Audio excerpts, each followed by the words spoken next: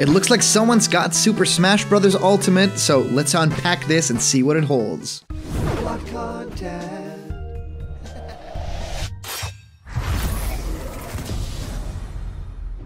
Alright, what's happening, my block buddies? This is a really big deal because it looks like someone has actually gotten the Super Smash Bros. Ultimate game early. So how did this happen? I mean, did this just jump off of a truck somewhere, or is this some sort of fakery going on here? Could it just be the return of League Speak right here? Well, no, I think that this is completely real. I think that this happens quite a lot, and we have a lot of things to show, not just this image, which still is pretty cool. This is the inside of that box, and I even really love the cartridge here. I mean, it's such a simple design. Think of Smash Bros. Ultimate's like visual design, and it's very simple. It's black and it's white, and then the cartridge here has this very cool like transparent Smash logo on it, which is just very simple, but I love the design. And we can see the characters on the box. So a lot of the newcomers are here. The Inkling, Ridley, we have Simon and Richter, of course we have K. Rool, Isabelle, and we have, of course, Incineroar. So the box holds different characters, and we're going to get a look at the back side of that box, which is very interesting to me because it shows a lot of things that we haven't seen until thus far.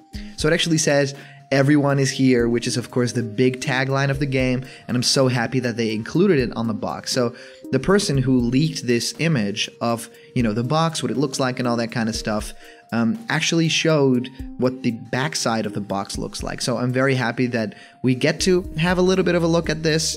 It leaked, you know, early, so it's really cool to see. Everyone is here.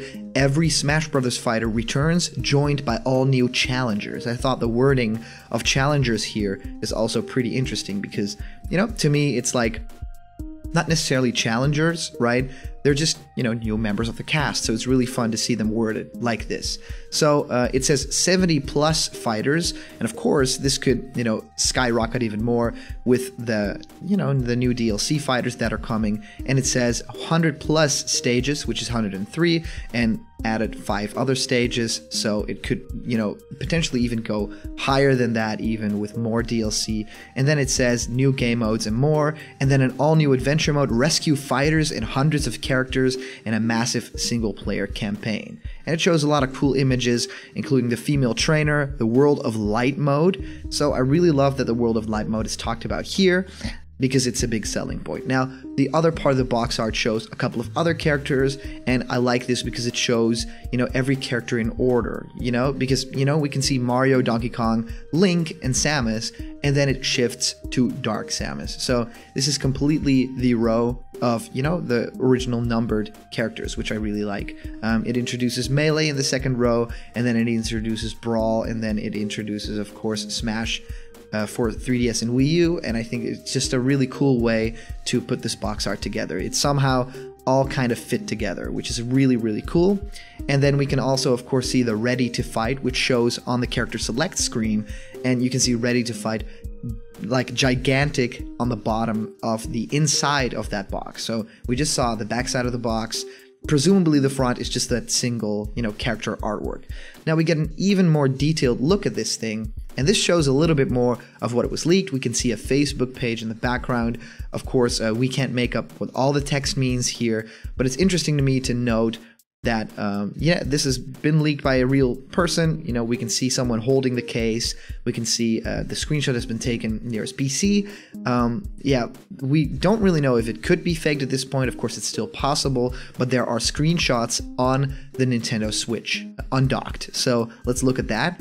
We can see the main menu here, and I think that there's a big possibility that this is, you know, completely real. I think that, of course, the game has gone gold for a long time. Sakurai has said as much, so it is completely possible that it's here. I love the menu. I actually love the look of it. Very, maybe a little bit Persona-esque, right?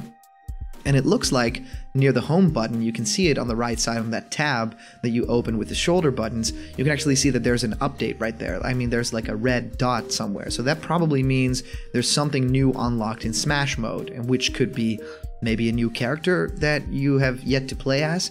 So maybe that could be an indicator of new things that have unlocked and you have not yet touched. I remember in Super Smash Bros. Brawl, it would say new with new character that you unlocked, and if you hover over them, it would not say new anymore. So looks really cool, and I think that this player that is showing off this gameplay is now actually going to press the button smash, so we can get to see what happens if you choose a match. Now we skip the rules settings, so we're not going to do any stock matches or look at any of that kind of detail, because we are immediately, and this is how Smash Bros. Ultimate now works, we are immediately dropping into the stage selection screen, which is great to see too. This is still undocked version, which I think is really awesome, because yeah, we haven't really thought about it, but we're going to be playing Smash Bros., a full HD game, but on the go.